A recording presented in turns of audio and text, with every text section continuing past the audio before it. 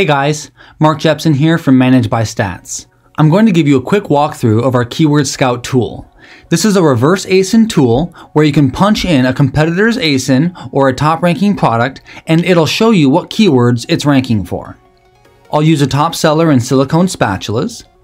I'll put in the ASIN up here and click Find Keywords. Okay, so let's go through all these features up here real quick. This is a reset button.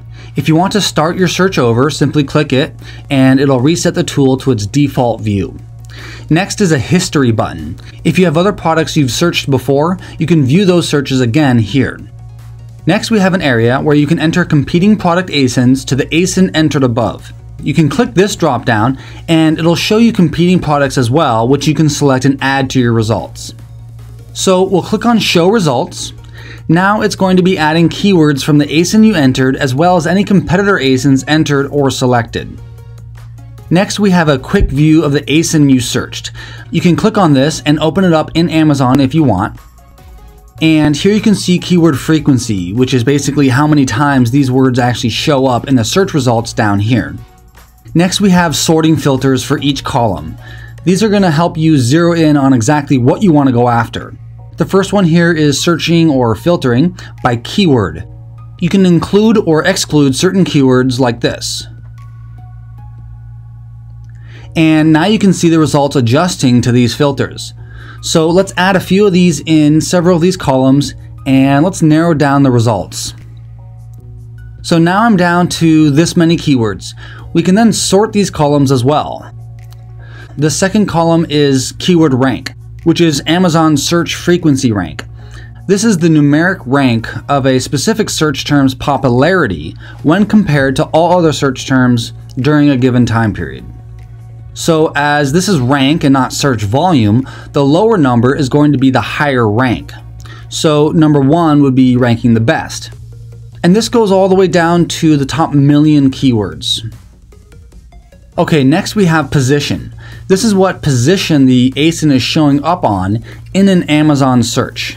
So it's like the 3rd or the 5th product on the page. That's its position. And if we have competitor ASINs being compared to the ASIN entered at the top, we can see what position the primary ASIN is in compared to the top position of the competitors, as well as the average position of all competitors. Alright, next we have number of competitors. This number of competing products is how many other products are competing for those keywords. They're showing up for those keywords in an Amazon search. So you can kind of look at this and see if there's a keyword opportunity to go after where there's maybe not a lot of competitors. Next is age of data. This shows how recently we collected data on that keyword. Our system updates the data on the top 1,000,000 keywords every 2 to 3 weeks. If a keyword drops below the top 1,000,000, it does not get updated, and the age will then be longer than 2 to 3 weeks, and so is marked as old. Okay, so that's age of data. Next we have word count, which is simply how many words are in the keyword search term. This is good to use if you wanted to go after long tail keywords when starting off your ranking efforts, etc. Once you've zeroed things down with these filters, the next thing you can do is go through the keywords, and if they don't apply to your product, you can simply click on this X here to get rid of them. Alright, so we've zeroed down our list to just have the keywords that we feel are applicable to our product. Now we can then move these over to the next tool, which is Distiller. The Distiller tool enables you to narrow down the list of keywords even more, removing duplicates, numbers, single letters, or common words, etc.